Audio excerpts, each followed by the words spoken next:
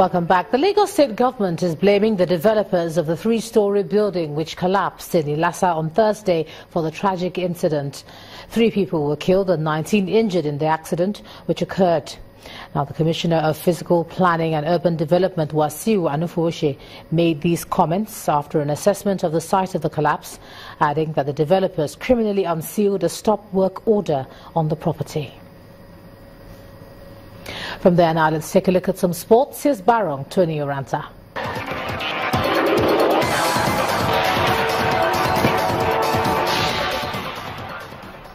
Hello and welcome to Sports News. The 16 primary schools that will feature at the Channel's International Kids Cup have been unveiled.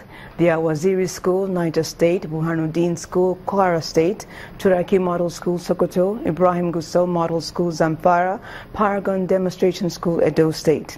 Others are World Book Model School, Rivers State; City Primary School, Abia State; Community School, Imo State; African Church School, Ogun State; and Islamic Government School, Osun State.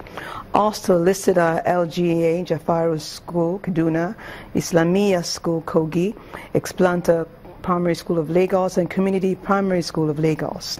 Abeka Basic School, Ghana, and St. Louis Seme of Benin Republic will also participate. The tournament is scheduled to hold between Monday, May the 22nd, through to Saturday, May the 27th. New Cote d'Ivoire coach Marc Wilmots has named his first squad since getting the job in March. The Elephants face the Netherlands in a friendly on June the 4th and Guinea in a 2019 African Cup of Nations qualifier 5 days later. The former Belgium coach included Solomon Kalou and Seydou Doumbia in the 27-man list. 3 of the 4 former French youth internationals that Wilmots has persuaded to swap national allegiances and play for Cote d'Ivoire are also in the squad.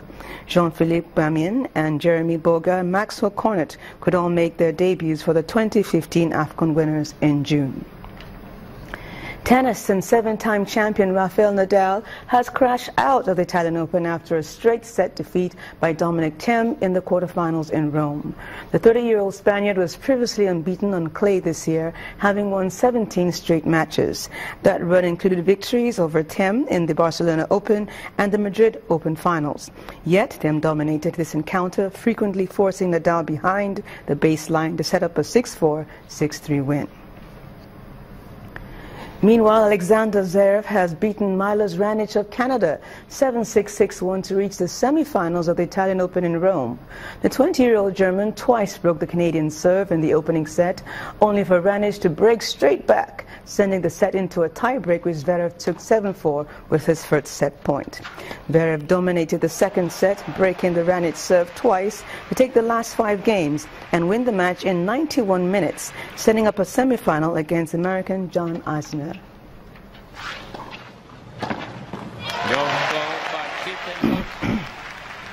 And the unseeded American John Isner has qualified for the semi-finals of the Italian Open in Rome.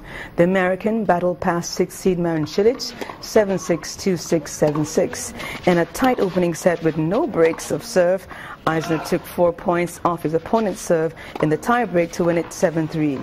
Cilic hit back in the second set before Isner completed victory in 2 hours and 39 minutes.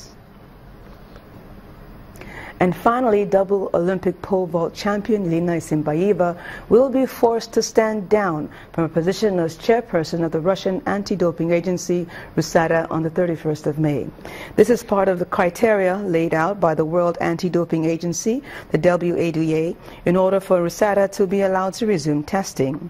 The WADA has urged RUSADA to ensure there is an independent chairperson, to install a conflict of interest policy as part of 4 immediate requirements previously established as part of their path of recompliance. The 34-year-old has repeatedly criticized the IAAF's decision to suspend the country from international competitions in November 2015. And that's it on Sports News for tonight. I'm Barong Tony Oranta, and Ijoma will be back with a wrap. Thanks, Barong. There's been another jailbreak in the Democratic Republic of Congo 2 days after more than 3,000 inmates escaped from the country's main jail. This time, about 60 people broke out of the Kasungulu prison, some 40 kilometers from the capital, Kinshasa. The jail is located in the heartland of the Bundu Dia Congo religious sect. In the previous incident, the sect jailed leader was among those who escaped when armed men attacked the prison. The authorities are discussing the possibility of deploying the military to guard jails. Meanwhile, Congolese authorities say they've recaptured 179 fugitives who broke out of the capital's main prison.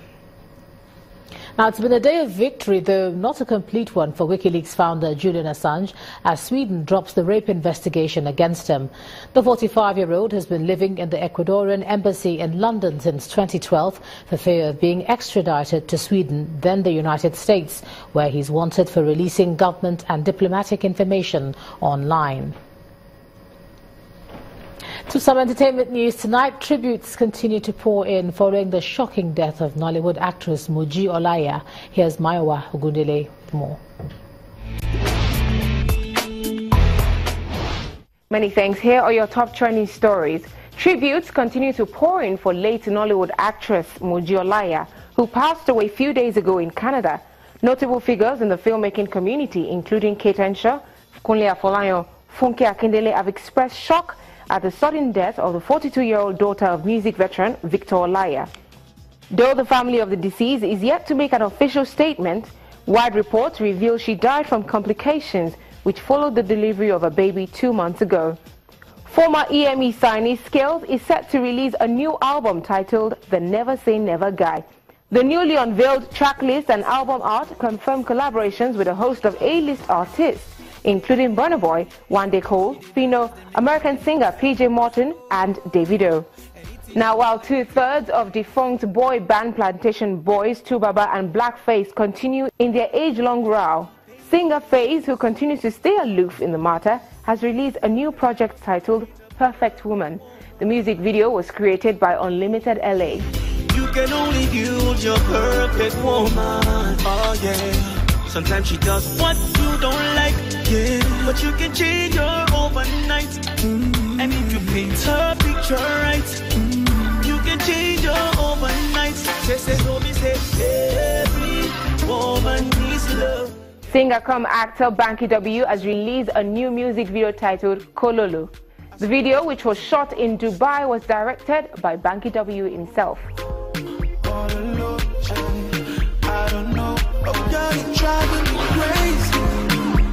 And that's it on entertainment. Thank you for watching. Let's head back for the rest of the news.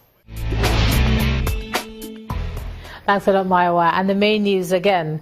The acting president, Professor Yemi Osinbajo, today received the appropriation bill from the National Assembly 8 days after passage of Budget 2017. The President's Special Advisor on National Assembly matters told State House correspondents that the acting president will assent to the budget when all the processes are complete. That's the news at 10 tonight. Thanks for staying with us. I'm Ijoma Onyato. Do have a great weekend. Good night.